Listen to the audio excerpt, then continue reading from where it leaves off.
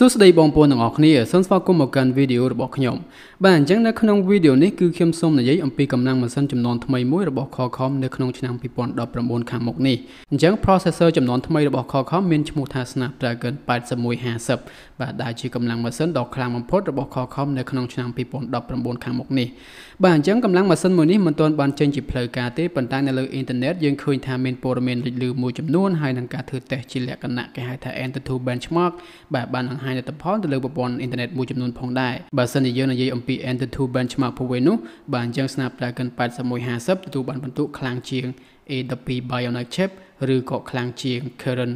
980ផងដែរដែលវាទទួលបានពិន្ទុពី antutu benchmark រហូតដល់ទៅ 362,292 ដែលចំនួនពិន្ទុនៅលើ antutu benchmark នេះវាល្អជាង A12 bionic chip របស់ Apple ទៀតផងបាទដែល A12 bionic chip ទទួលបានពិន្ទុត្រឹមតែ 353,210 តែប៉ុណ្ណោះបាទអញ្ចឹងចង់ confirm ប្រាប់បងប្អូនទាំងអស់គ្នាថាកម្លាំងចំនួនថ្មីមួយចេញពី Qualcomm គឺមានឈ្មោះថា Qualcomm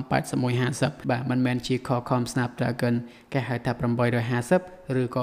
855នោះទេបាទ850និង855គឺមានស័ព្ទតែហើយប៉ុន្តែវាអត់រត់ទៅលើ mobile platform បាទវារត់ទៅលើកម្លាំងគេហៅថាដូចជា laptop ឬក៏ tablet ជាដើមបាទអញ្ចឹងនេះគឺជាពិន្ទុរបស់ Qualcomm Snapdragon 8150ដែលមាននៅក្នុង Samsung Galaxy S9 នាពេលឆ្នាំ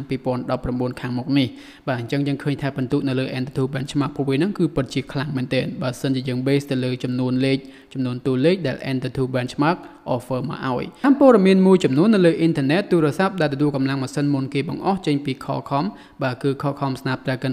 8150នេះមិនមែនជា Samsung Galaxy S10 នោះទេបាទគឺជាក្រុមហ៊ុនចិនមួយដែលមានឈ្មោះថា miezu បាទអញ្ចឹងខ្ញុំមិនដឹងថា miezu ចំនួនអីទេអញ្ចឹងព័ត៌មានដែលលេចលឿនលើអ៊ីនធឺណិតបាននិយាយថា miezu នឹងទទួលបានកម្លាំងម៉ាស៊ីន8150មុនគេបង្អស់នៅក្នុងឆ្នាំ2019ខាងមុខនេះបាទអញ្ចឹងកម្លាំងម៉ាស៊ីនមួយនេះគឺពិតជាខ្លាំងមែនទែនបងប្អូនបើសិនជាយើងនិយាយទៅលើពិន្ទុ antutu benchmark ពួកវាគឺកប់តែម្ដងហើយធ្វើការកសាងឡើងនៅក្នុងទម្រង់គេហៅថា 7 nanometer process ផងដែរដូចទៅនឹង Kirin 980និង A12 bionic chip របស់ Apple ផងដែរបាទអញ្ចឹងបើសិនជាបងប្អូនចង់ដឹងថាតើទូរស័ព្ទណាមានកម្លាំងម៉ាស៊ីនជាងគេនៅក្នុងឆ្នាំ2019ខាងមុខនេះបាទអញ្ចឹងទូរស័ព្ទដែលបំពាក់ជាមួយនឹងកម្លាំងម៉ាស៊ីន Qualcomm Snapdragon 8150បាទគឺជាទូរស័ព្ទដែលមានពិន្ទុខ្ពស់ជាងគេបំផុតនៅលើ antutu benchmark ហើយវាក៏ខ្លាំងជាងគេបំផុតផងដែរបាទក្នុងការលេងហ្គេមរបស់យើងក្តីក្នុងការប្រើការគេហៅថាកម្មវិធីធ្ងន់ក្តី